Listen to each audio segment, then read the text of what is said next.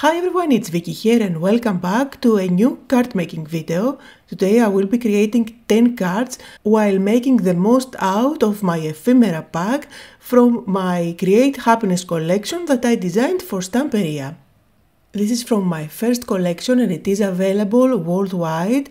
There is a second collection with another ephemera pack which is perfect for this as well, but I will be making a video using that pack in a couple of weeks probably.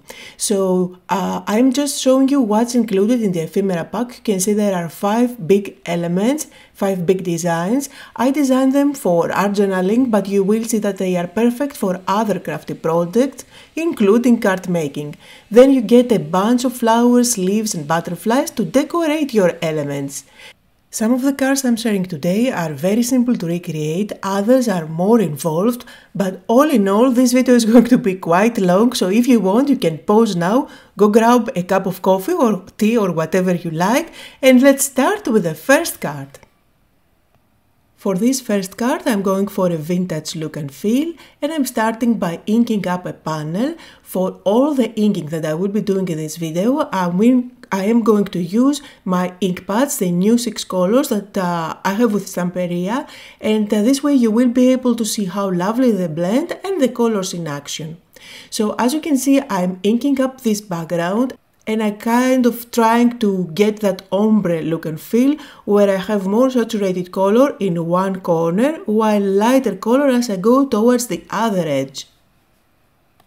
The tool you choose to apply the ink is very important here. Here you can see I'm using a blending brush. This applies color very lightly and I have to go over and over again to build up the color.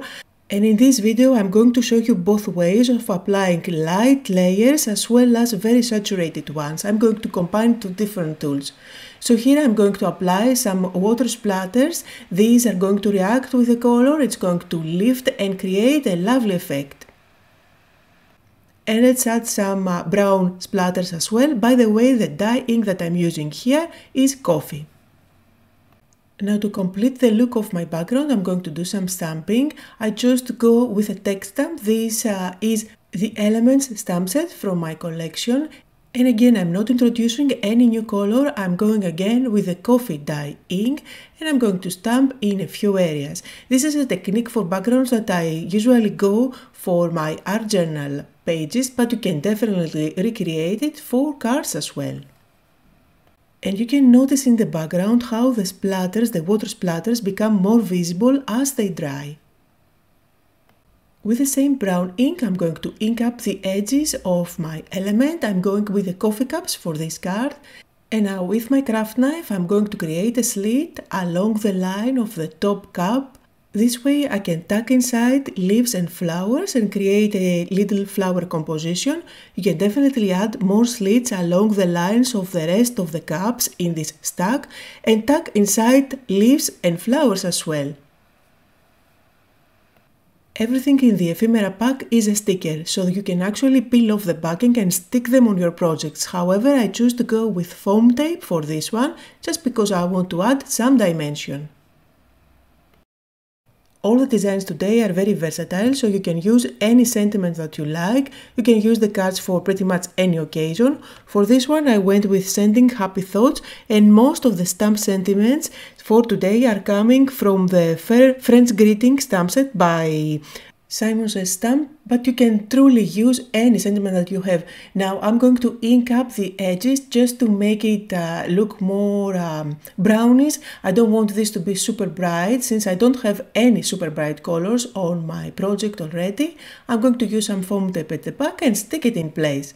To decorate my card I finished it off with a few golden gems, and here are some close-up photos.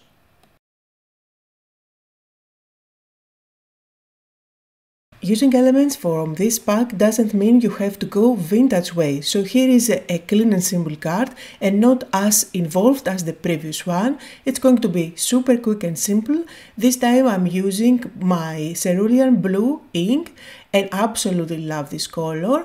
And I'm using a blending tool, not a blending brush, which transfers ink quicker and it adds more saturated look.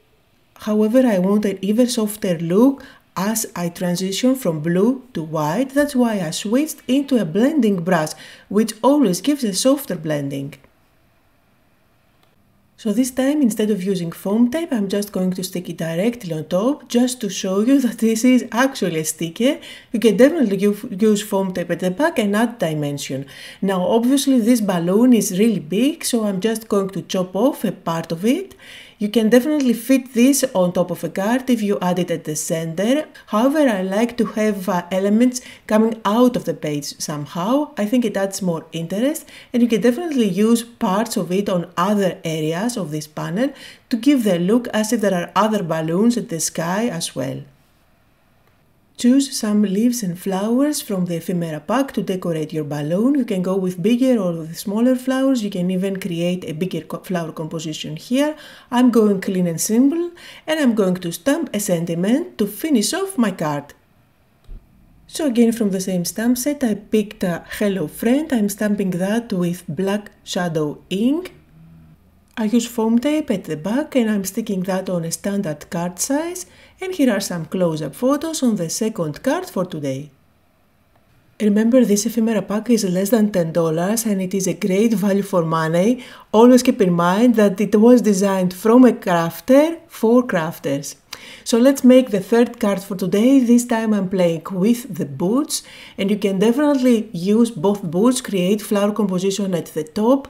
However, don't forget, you can always transform the elements and make them work for what you want to create. So here I'm using my scissors and I'm going to separate those boots, and I'm going for just one boot and a flower composition on top of it for this card. Now you can definitely go clean and simple like I did with the balloon, the hot air balloon in the previous card, like add a little bit of an ombre effect on your background and then stick the boot on top. And that's what I'm showing you here. However, I'm going to show you how easy it is to blend this cerulean blue with coffee ink and end up with a vintage look and feel. It's super easy to transform one look into another. So all I'm doing here is just blending in a little bit of coffee ink all over the place, and you can see how this is going to give a completely different look and feel. Notice that I always keep close to me a blending brush and a blending tool. This way I can control how much ink I transfer into my project. And again, just like we did with the first card, I'm going to add some coffee brown splatters. You can go and add some water splatters as well. You can do some stamping if you like with text stamp at the background. I'm going to stop here and it's time to put together the card. Before I stick my elements, I usually go all around them with a brown ink just to make sure that I have a coherent look on both the background and the elements. And then for the boot, I went with foam tape at the back to get some dimension, and then at the top I'm going to tuck inside the leaves and the flowers. And I usually play around at this stage on how my flower composition is going to be, and then I commit and stick down everything. You can either peel off the backing and use them as stickers, or use foam tape or even glue if you don't want to bother peeling off every little element. I'm stamping my element with shadow black ink, really vibrant and crisp stamping for sentiments. Let's add some white splatters. For that I'm using calligraphy white ink. All I did was to stick this panel on top of a black card base, as you can see here, and I did rearrange the flower composition a little bit more to add extra flowers and leaves as well. And let's create a bright and colorful card now. Super simple to do. I'm just inking up the base of a panel here with my nature dye ink. This is the green color that I have in my collection. I'm oversaturating at the bottom, and as I go towards the top, I'm going to add lighter color. That's why I switched into this brush. Then I'm going to add some splatters. Again using the same nature color, and I will make sure that the splatters fall only at the base of my panel where that green inking is. Then I picked 3 flowers from my Ephemera pack, and I also made sure that they are not the same size, just for some interest. Then I'm going to give them stems. For that I'm using my ribbons, and I will be playing with these border ones, but you can definitely draw the stems or cut out very thin strips of cardstock and use them as a stem. I think these border ribbons work great as stems as well, and they give kind of a whimsical look and feel on the card. So I created 3 of those so that I can stick on top the flowers. You can stick the flowers directly with adhesive, or you can use foam tape like I did to add dimension. I'm going to finish off my little scene by adding a butterfly again from the same pack. Add any sentiment on this panel and stick it on top of a card base, and here are some close-up photos of the finished card. Keep in mind all these cards could easily be an art journal page or the start of it, so really card making and art journaling are not as far apart as you think.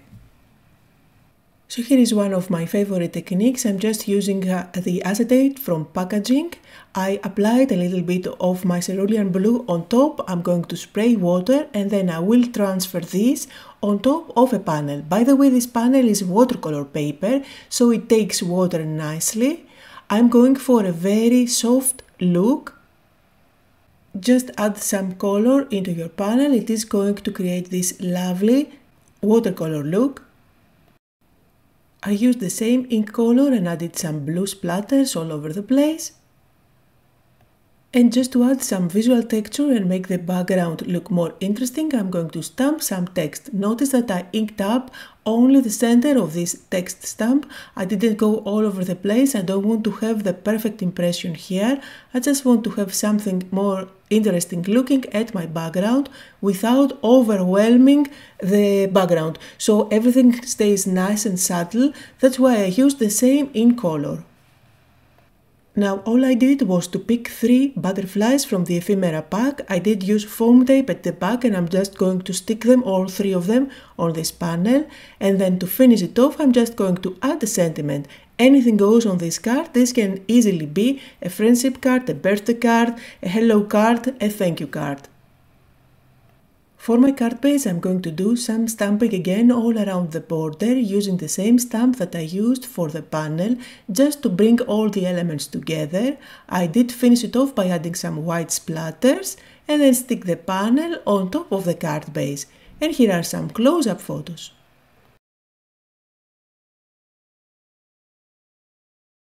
For the next card, I'm going to play with the open book. You can definitely use it on a portrait orientation if you cut off a part of the book, or you can turn around and use it on a landscape orientation and it fits perfectly inside. So I'm going to play with navy blue ink here and I'm going to ink up the bottom.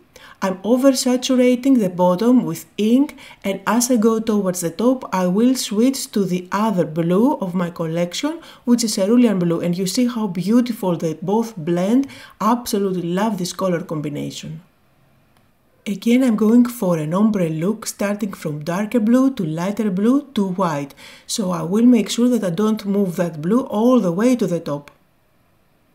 And you know I love splatters, that's why I'm going to use a navy blue one and add some splatters on the project. These always add a more whimsical look and feel on any background. And then all you need to do is to create the composition for the top of the card. For the focal point I'm going with the opened book, and then I'm going to decorate it by using flowers and leaves as well as a butterfly. For the book I did use foam tape at the back to get dimension, and at the same time it allows me to tuck behind other elements, as you can see here. With a thin black marker I am creating the trail of the butterfly, and I like to make it look as if she came out of the open pages of the book. Again, this card can be a thank you card, a hello card, whatever you like. I'm just sticking down a little quote here, and all I did was to stick this panel on top of a standard card base that's 4 1/4 by 5 1/2. Now in my dye ink collection I do have 6 colors. This is the only one that I didn't play in this video, so here comes the burgundy one, absolutely gorgeous and also perfect if you are going for a vintage look and feel.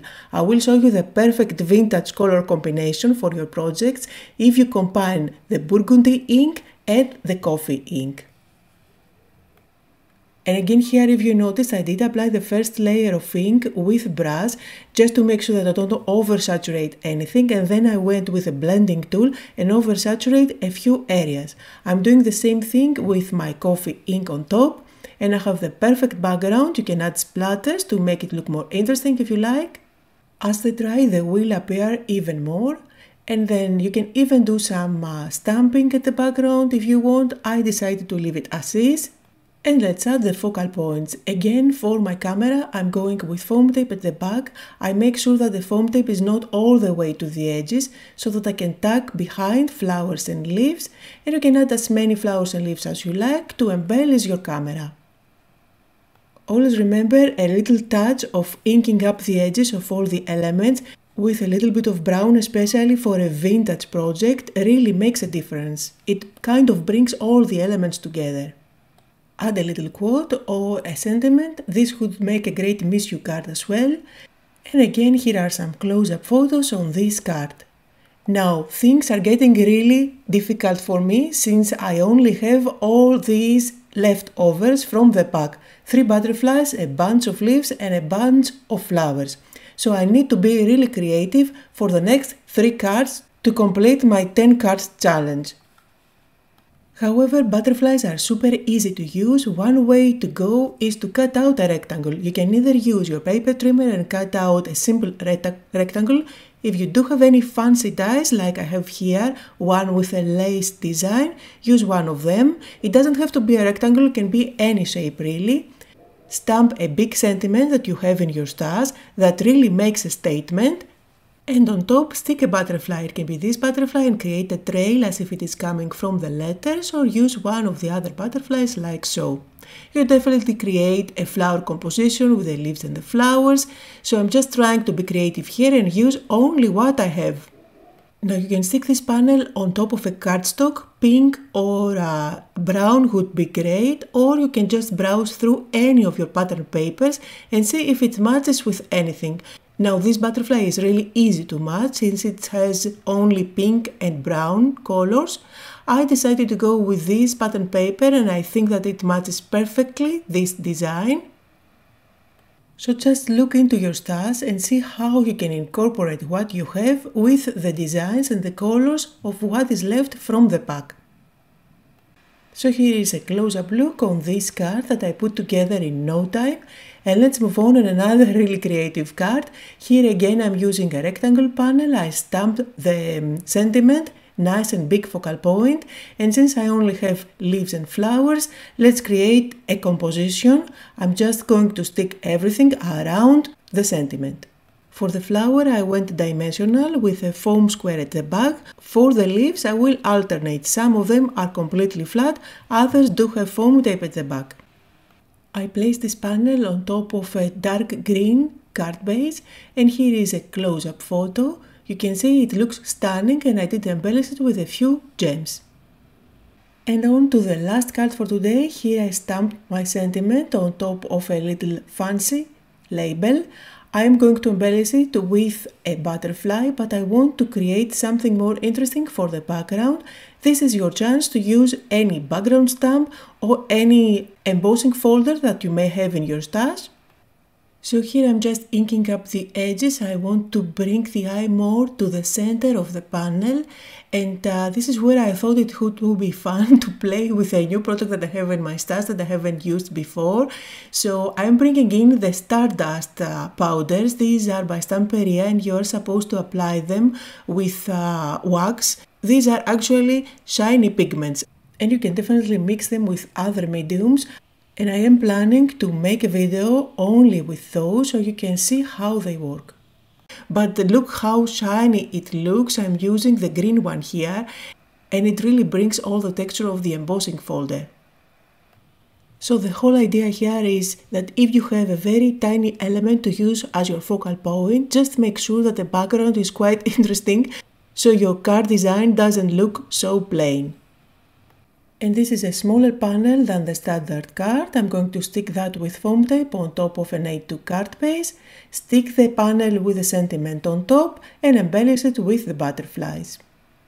And that was the 10th and last card for today. I hope I gave you some ideas on how you can use the ephemera pack to create cards.